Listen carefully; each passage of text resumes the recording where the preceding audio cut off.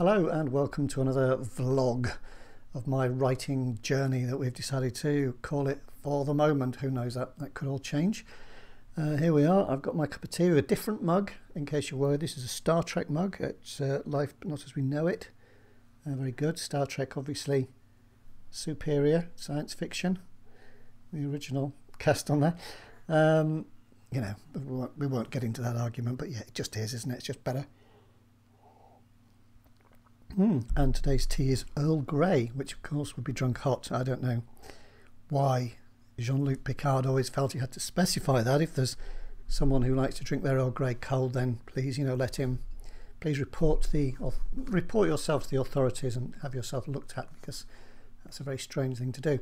Although you can make ice cream out of it, and that's quite nice, I believe. Earl Grey ice cream, and you can put it in cakes and all kinds of things. So who knows? Who knows? I think possibly some American writer somewhere who possibly knew about iced tea decided that it would be a good thing if he specified it was hot. Actually, no, not really, because he was supposed to be like French, wasn't he, or something. And of course, actually from Yorkshire, Patrick Stewart, hooray, as all the best people are. And so yeah, very badly designed machine. I thought it would have realised by now. It would have, knew. As soon as he walked up to it, it could have said, "So, do you want your usual?" Rather than making him say every time, "Tea Earl Grey hot," whatever it was he had to say. Okay, who knows?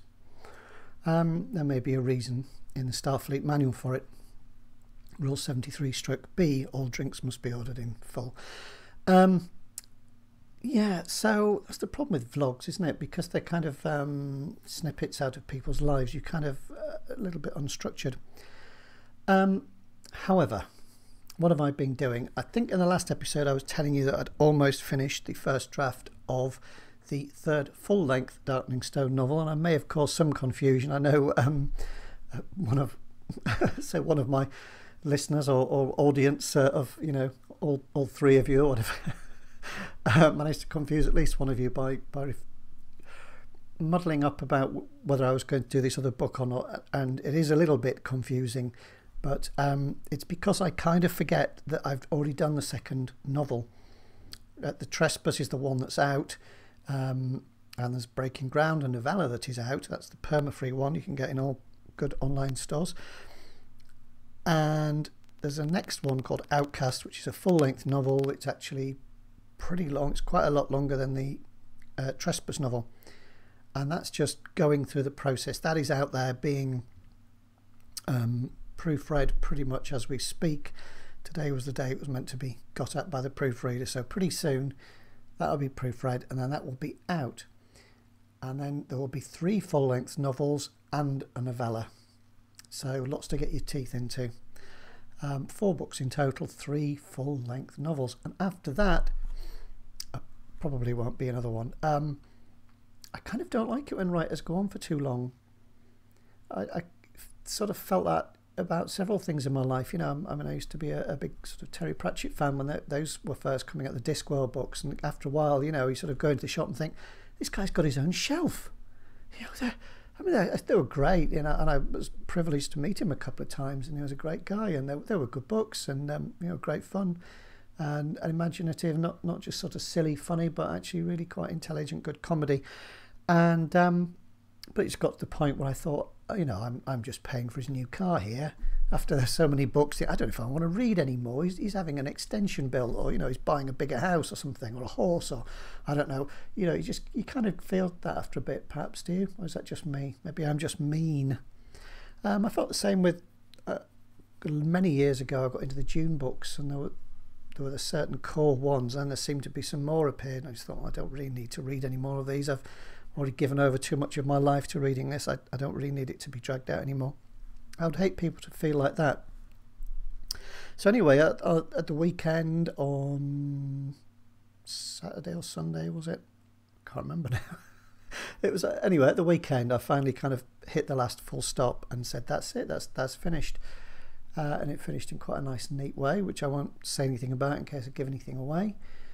And it was kind of like when you finish reading a good book or watching a good film, I kind of had a happy feeling that I'd done it, but there was sort of a sadness quite a sadness tinge to it, because this idea of the Darkening Stone and the characters in it, you know, Jake and so on, all those people have been with me for a very long time, from the first scribbled drafts right through.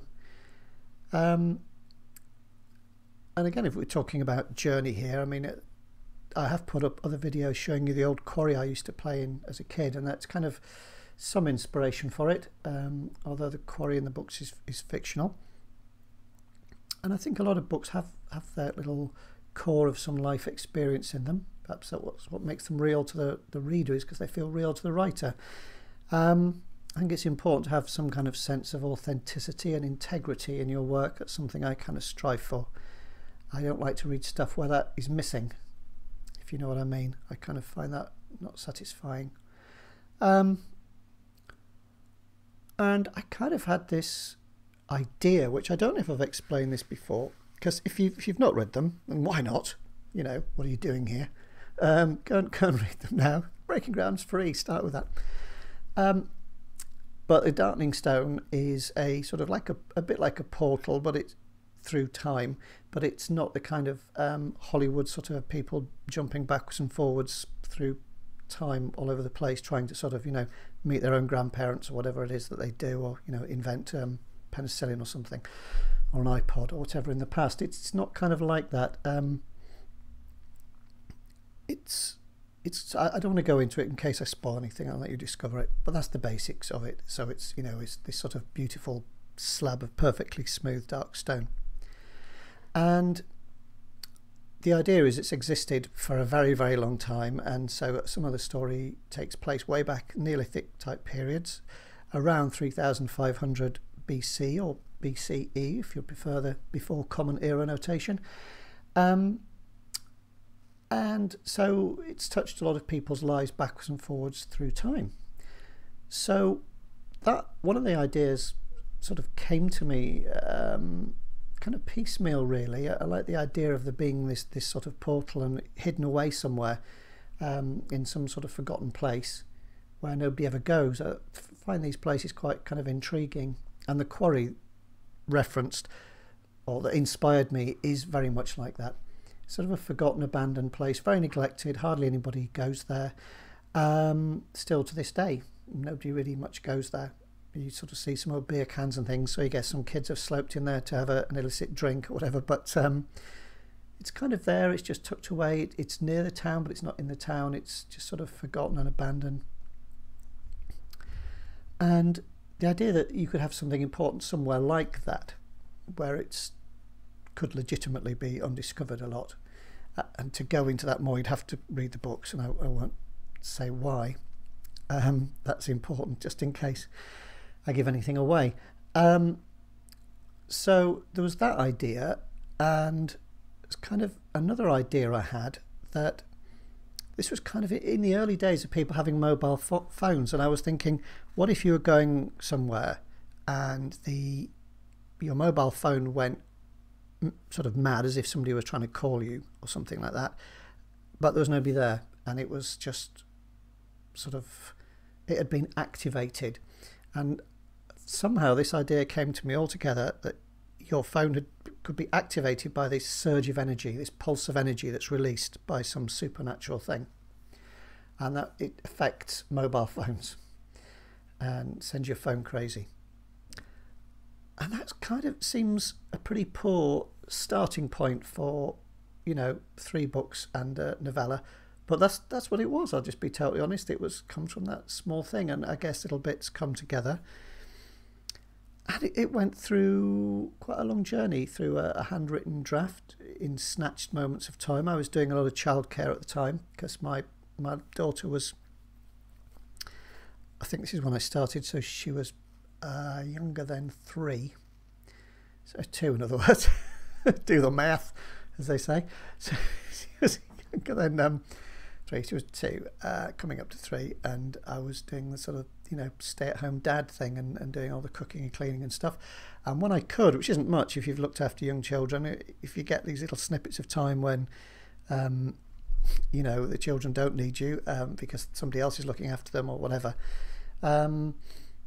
I think when she hit 3, and I was able to leave her for an hour or so at a little sort of play group, unsupervised on the days when it wasn't my turn to help out, I would get this bit of time and sort of scribble away furiously. And I started sort of writing what people call flash fiction now, but they used to call mini sagas. And I started off that, writing kind of little stories in 50 words or 100 words. Kind of got me going, sort of built up my confidence to tackle a longer piece.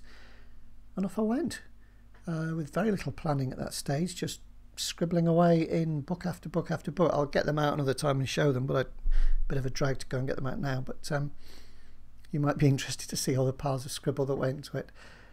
And of course, you know, I went down rabbit holes, and I wrote myself into corners and made things very difficult for myself, and had to go back and go back and go back, and had quite this arty idea at first that I didn't give the main character, who was later called Jake. I didn't give him a name. I thought it'd be interesting to go through and not have a name. Bit of a crazy idea, really. I think it made him quite hard to identify with. And it's interesting. I'll just throw this in because this is something that it's funny, because I've got a kind of butterfly mind. I read very widely. I read all kinds of things, and I'm interested in lots of things. And it was interesting to me, kept my interest going in it, in having the different threads in the story, not only in different time zones, but kind of in different styles. So there really is more of a sort of action element in the brutal Neolithic people having a go at each other, you know, hitting each other with, going at each other with flint knives and things. That's kind of a bit more action adventure-y, sort of a Neolithic adventure. And there's sort of there's various things. There's kind of a historical element, in a more accurate historical element in the ones that go around. There's a 1920s thread, there's a 1939 thread, just on, you know, on the outset of the war, and then later, you know, that comes back later during the war. There's one in Breaking Ground, so you can see it gets quite hard to keep track of. They are more historically accurate and researched. I have to research the Neolithic stuff as well. And then the Jake threads are a bit more literary fiction, and it's quite interesting that my readers, if I've got the measure of you, the ones who sort of say, oh yeah, I really want to read the next one, they are quite open-minded, and perhaps a bit like me, that I think they read quite widely, and they are very happy with that. They're happy with the jumping backwards and forwards. They like that. It's almost like a little mental workout, you know, a little bit of a mental gymnastic thing, going backwards and forwards through the time zones, keeping track of it all. They kind of like that kind of thing. So yeah, I love that. I love, you know, we used to do these episodes of ER. I used to love ER, and there are statistics or something that said ER, the TV show, it was a hospital TV show, in case you didn't watch it, for emergency room, had more cuts of frames, sort of like 2 or 3 times as many as other TV shows or something. It was that fast, because they were kept moving, because it was the nature of emergency, and that pace was fantastic. And they do these ones. My favourite episodes were ones where it would start at the end and kind of build back up, and if you see what I mean, so that the opening scenes would actually be the end, and then it kind of 2 days earlier or whatever, and all these things would come together, and you'd see how it came together, and you'd start to think, oh, is that going to happen? And, oh, no, and then you guess wrong, and they'd wrong foot you, and I love that. I love the challenge of it. It kept me very engaged. So I think my readers were a bit like that. There are some who kind of look at the cover and they think it deliberately doesn't give away the genre really of the cover, because it hasn't really got one genre, it's got several. And there are some people who look at that and see the sort of lightning thing and think, this is like an action adventure. So they like the Neolithic bits, and they're okay with the historical parts, and they don't like the Jake threads. They see him more as a weak character, because in an adventure story, fair enough, a young chap called Jake would be hero type. He'd be brave, resourceful. He wouldn't sort of just get beaten up and be upset about it. But no, he's more like a literary character. He's more, I wanted him to be realistic. In truth, most of us go through our lives without having to face violence, and when we do witness it, a few times in my life when I've had to come across things like that, it's quite upsetting. It's distressing. You know, people go wobbly and weak at the knees and just don't know what the hell to do, you know. Because I'm not really into that sort of slightly Hollywood glamorizing of violence. I don't like that Don't like it. No one was ever redeemed through violence, and I'm a bit sick of watching it in films and stuff. It's just empty to me. It just doesn't work, and it just has no bearing on real life. And I think that's just that little grain of truth, and just makes it lose, any meaning to me at all. So he's a more realistic. He's like a real kid. And I used to be a teacher. I think I know how kids had over a decade of working with kids. I kind of know how kids react to stress. They don't go all brave and resourceful. They get upset and withdrawn. That's what happens. So if you didn't like that bit, sorry, but it's based in the real world, where I like to be most of the time when I'm not making stuff up. But it depends. So if you're not sure what you're getting and you're happy to go with it, you're happy. But if you think you're getting a certain thing, you might like some bits and not others, which is interesting. But everybody has their tastes, and it's fair enough. Your opinion is your opinion, and I am pleased if somebody at least reads it all and responds in their own way, because that's something I'd rather that than be ignored. So that's kind of a bit of a long riff on that, isn't it? But it kind of gives you a potted history, because we are trying to talk about a journey and how these things come about.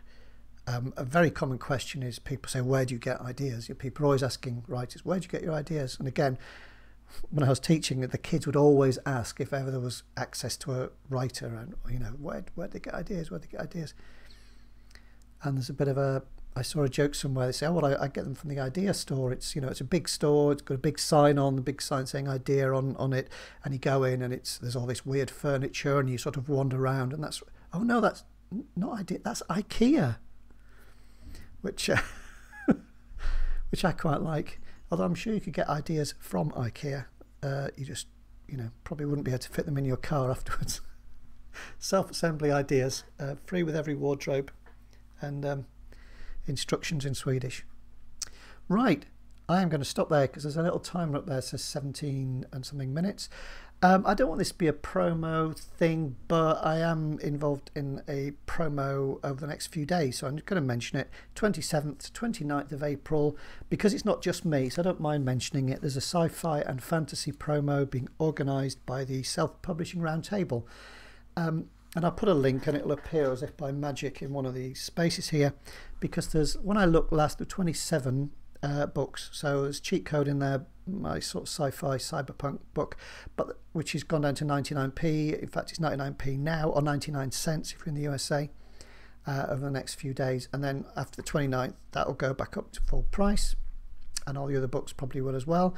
And while you're there, don't go today, go on the 27th or the 28th or the 29th, because there's a giveaway and you can win a Kindle. I think a Kindle Paperwhite, and there's one for the USA and one for the UK. So often in the UK we can't enter these things because people won't ship, but they've cleverly made 2 pages, one for the USA and one for the UK. So you can enter freely, and I think there are some other prizes, but I can't see them because it's not live yet. Believe there are some gift cards up for Amazon, again for the correct store, either USA or UK. And even if you're not interested in the giveaway and you think, oh, I can't be bothered with all that, they're just going to try and grab my email address or whatever, which I don't know, I'm not running it, it's just my book is in it, then go along and look at the books, because they are all within a certain price range. And if you like sci-fi and fantasy, there might be something that just catches your eye, and if it's a decent price, have a look. It's always good to find new writers, new books, isn't it? So without that, where would we be? We would be undiscovered. So anyway, I will stop there. Just quickly mention there's lots of kind of stuff going on as well at the moment. I'm doing this, I'm trying to get more on my blog. There's coming more on the blog over at the other site I'm involved with, which is thecollectivesci-fi.com. If you're into sci-fi, we're trying to get more stuff up there, so there will be some blog posts up there. I've just put a massive effort into doing the Writing Talk podcast. I know this podcast is more for readers than writers, but if you are interested in kind of writing process, I sort of made it better. It's a bit longer. It's got segments like they should have, and little nice jingles and things like that, which took me ages. So if you're interested in writing, I'd encourage you to go over to writingtalkpodcast.com. And if you're interested in sci-fi, then thecollectivesci-fi.com, and also there's the sci-fi sale going on at the SPRT site. You could always just Google like Self-Publishing Roundtable, and can find it from there, as you'd think. So I have great urge, because I quite like pulling funny faces. I urge to do this sort of thing, but I'm trying not to. Maybe later, when we know each other better, you know, give me some chocolates and flowers, and perhaps I'll pull some faces for you. Wear some hats. Okay. Right. Talk to you next week, if not before. In the meantime, enjoy the rest of your onward day, as I believe people say. I hope you enjoy yourself all the time, actually. And take care, and I'll talk to you soon. Goodbye.